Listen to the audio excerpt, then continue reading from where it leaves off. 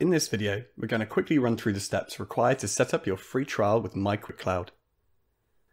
Below the video is a link to our Getting Started guide, which shows the steps in more detail. Before you get started, you'll want to make sure that you're on the computer with the programs on it that you want to access remotely. We call that computer the host. Okay, so first, create your account. Then, add your details and a little bit about what you hope to achieve with MyQuickCloud. Next, you'll install MyQuickCloud on your PC. So to do that, click the Add this computer button. A message will pop up from your browser asking if you want to open MyQuickCloud. It may look slightly different depending on your browser, but if you can, choose Remember My Choice and allow MyQuickCloud to open. MyQuickCloud will then start to download. Again, depending on your browser, it may look slightly different. Once the download is complete, click the file to start the setup. Once it's complete, click the Continue with Online Setup button, and then I've finished the installer.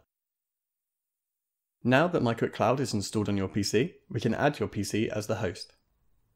Windows will ask you to confirm the installation. It may ask you for the password you used to log in to the PC.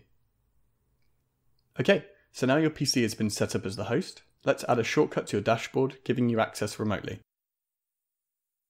You can choose to add a user desktop app, otherwise known as My Workspace, or a My Desktop app.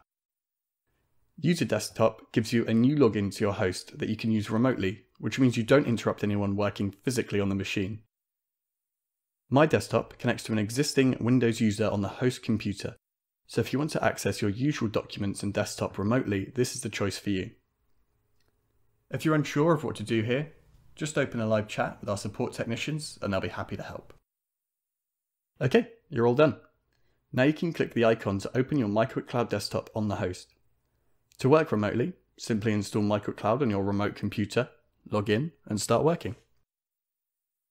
Our step-by-step Getting Started guide can be found right below the video, so you can follow the steps there, or you can open a chat with our support team who'll be happy to help.